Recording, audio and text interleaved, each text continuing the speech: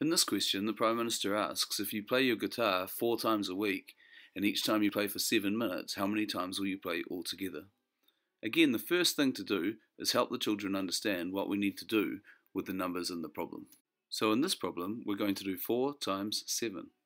To help children understand that, we could get 4 groups with 7 objects in each group.